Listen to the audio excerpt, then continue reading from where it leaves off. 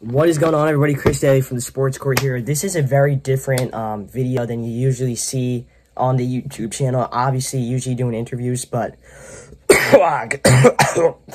been out for a while, guys, because I have the flu, and then I had some personal things going on, and my high school soccer season, so I haven't done many interviews lately. I'm going to get back into those, start posting a lot more interviews soon. MLS season just ended, so going to try to get a lot more MLS interviews, and it's going to be a whole lot of fun. But right now, I'm going to be doing my ideal U.S.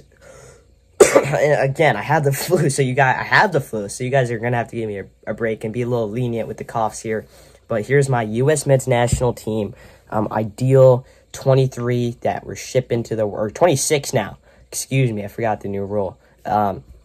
Shipped into the World Cup.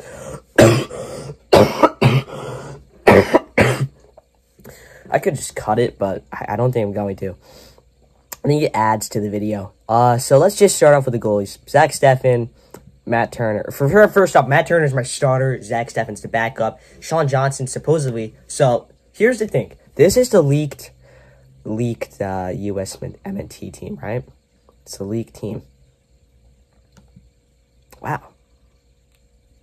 Sean Johnson. I'm going Gaga Selena because the only way to get experience is to be given the opportunity. And I think Gaga needs the opportunity, if you know what I mean. If you're putting up what I'm picking up what I'm putting down, okay? All right. Let's just advance now right into the defenders. Defense wins championships. If we're going to bring home the Jules Rimet trophy, we need a solid defense. So we have two great starters, lock starters right there. Anthony Robinson, Serginho Dest. Fulham is actually doing not quite bad this year in the Prem. Never thought I'd be saying that. And then at the center back, to me, these guys are locks. Cameron Carter-Vickers and Walker Zimmerman, probably the two most informed center backs right now. Zimmerman did great in the MLS, Defender of the Year, I believe he was. And then Cameron Carter-Vickers, captain for Celtic. And speaking of captains, Tim Ream for Fulham. So we need two more outside backs to send onto the plane. And I'm going Reggie Canyon and Joe Scally, personally. That's just what I'm doing. I'm just doing me. And here we could see that Reggie Canyon and Joe Scally. Did Joe Scally? Okay, so they both made it. I didn't even look too deep into this. 1, 2, 3, 4, 5, 6, 7, 8, 9. And center back wise, they had 1, 2, 3, 4. They had 5 outside. But wow, so interesting. So right now we have 3 center backs. 1, 2. I'm really bad at counting, guys. Jeez, I just gotta stick to interviewing. 4. So we have 7. Okay, we have 7. So we need 2 more. I'm gonna go center backs. If Chris Richards is healthy, Chris Richards is on the plane. If not, Aaron Long's on the plane. But for right now, I'm putting Chris Richards on it. And then, man, John Anthony Brooks. So it looks like Brooks is not going to be on the plane here. I personally think Brooks has done a lot. There might be stuff behind the scene that I don't know about, and that's the thing that we don't know. And it's like, what's he like, in the dressing room, the relationship between a player and a manager? It's vital for winning a World Cup. So I don't know, and because it's me making the squad, I'm putting Brooks into the squad here. Otherwise, though, Mark McKenzie and then Chris Richards as well. You could easily go like that, but Chris Richards, we're assuming that he's going to be back, which he definitely is not going to be back. Anyways, let's go into the midfield now. So, starting midfield, bop, bop, bop. I think Gio Reyna, to me, best suited as the attacking mid for the U.S. men's national team. I really think that. I just do. I think that's where he's best suited. Against Mexico, he looked like prime Maradona, as people said. Yunus Musa, slot him right in there, too. All I know right now, Musa could be starting over McKinney. Also, McKinney is hurt, from what I know. I know a lot, I guess. All right.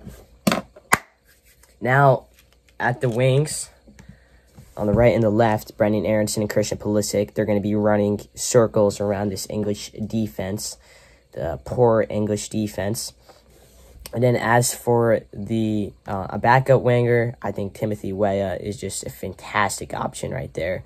And then, lastly, we need some finishers. So Jordan Pifo, Josh Sargent, Ricardo Pepi. Jesus Ferreira is unfortunately left off because what he's done for the U.S. men's national team has not convinced me enough to say, hey, this guy deserves a spot on the U.S. men's national team roster. And unfortunately, that's just the way it is. So we're going to be looking at some people, Conrad De La Fuente, unfortunately, no. But I think Johnny is a guy. Luca De La Torre right now, otherwise he would be on the roster, but he just hasn't been healthy right now. So let's see what this roster looks like. This Kellyanne Acosta, Malik Tillman. Yeah, so pretty similar, honestly. I'm just trying to find these people. I should have prepared. It's because of the flu, I'm telling you. But yeah, Malik Tillman's definitely right. One of the most informed U.S. men's national team players this year. And then there's 3 spots left. And this could be between any position and anybody. And it's really up to me to decide. In terms of like a goal scorer, and you want someone that can score goals, Morris has 7 goals in 26 games this season in the MLS. Why is James... Oh, because he plays center back sometimes. I guess he plays CDM too. Taylor Booth, he's done great for FC Utrecht down in wherever that is. Is that a city? I don't even know. Paxton Aronson, can he team up with his brother? Guys, I think we're going Brian White though. Seriously though, let's just take a look at who we have, or what I'm thinking right now. So what I'm thinking is J-Mo, Johnny, De La Torre, Kellyanne Acosta, Christian Roldan. Those are the guys I'm just kind of thinking of putting in, and we're gonna go Kellyanne Acosta. He's a set piece specialist. I don't think he's gonna start, but late in the game, if you need someone to come in for a free kick, I mean, Kellyanne Acosta is your guy. So then there's 2 spots left within this team. A healthy Luca De La Torre. If Luca De La Torre is healthy, he's in the squad. So we're going to assume that he's healthy. If not, Johnny's going to be in the squad as that midfielder. But for right now, it's going to be Luca De La Torre, which leaves us with 1 spot. It's J-Mo, Jesus Ferreira, Gianluca Busio, Christian Roldan, Paul Areola.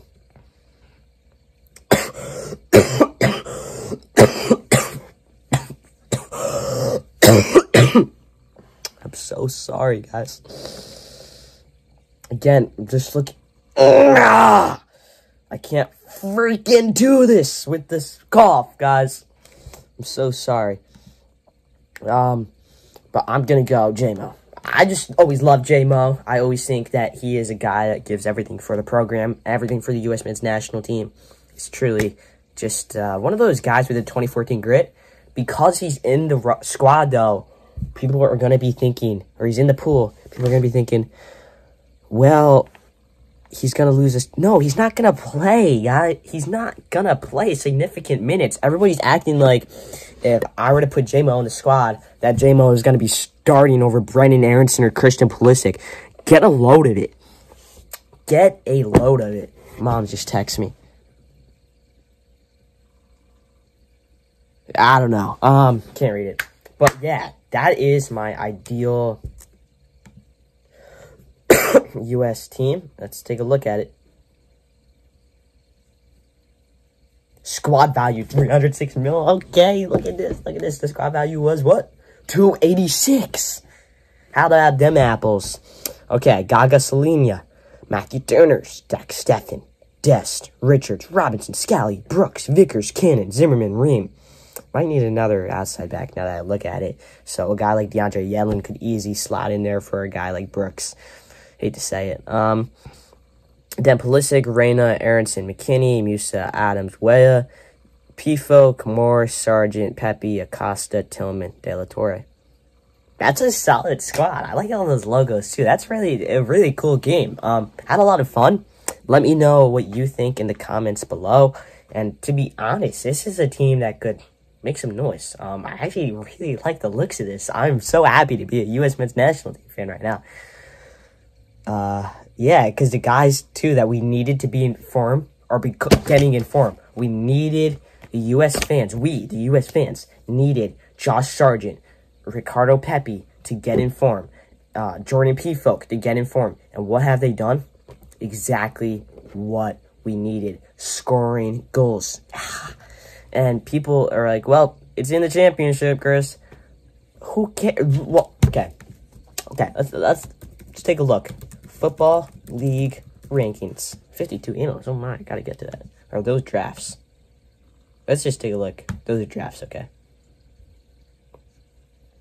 We're taking a look at the rankings right now. The leagues, Premier League, Bundesliga. Okay, so, Portugal is actually falling. 11th best league in the world, the championship. You can't argue with that. You can't argue in MLS at 15. That's nice to see. But yeah, everybody, I'm Chris Daly, and this is kind of skewed a tiny bit because it's the average strength of the team in the league. So, like, a league with, like, 8 teams that has all mid teams and one really good team, their average would be higher. If you know what I mean? So, MLS. DC United really holding the MLS back. Wow. Anyways, everybody, Chris Daly from Sports Court signing off as usual. Peace.